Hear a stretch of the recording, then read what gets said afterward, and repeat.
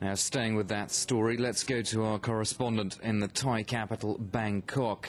Chris Johnson's been following events there. Chris, thanks very much for being with us this morning. Can you update us on these protests in Thailand?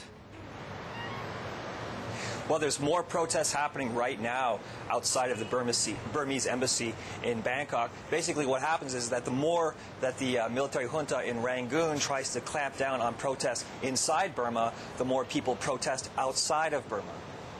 And, Chris, what implications does this have for the refugee situation overall in Thailand? Well, Thailand is increasing its security along the border. Just yesterday, they rounded up a group of Burmese who are trying to sneak illegally into Thailand near Mae Sai in the north. Thailand already has refugee camps full of Burmese that are overflowing. They have problems of malaria and dengue fever, so Thailand really doesn't want more of that coming into its country. And, of course, it's trying to resettle Burmese refugees in other countries. That's going to become problematic now too, isn't it?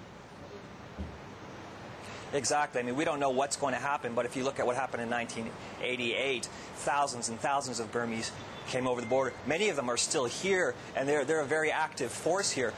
Burmese that are here inside Thailand, they can see the kind of economic growth that's happening around Asia, and they want that for their own country, Burma. So that's one of the motivations behind their protests. Chris, what about the UN envoy extending his visit in Burma? Can you tell us more about that?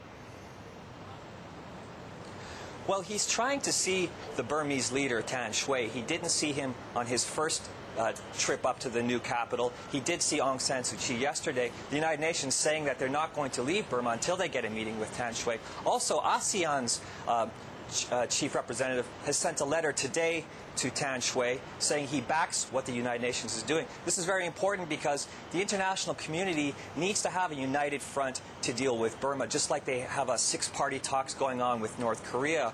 If they don't do that, otherwise China will be afraid to pull out its business from Burma because they're afraid that Burma will go closer to India or to Thailand diplomatically. So united front is really the key here. Okay, thank you very much, Chris Johnson, reporting from Bangkok.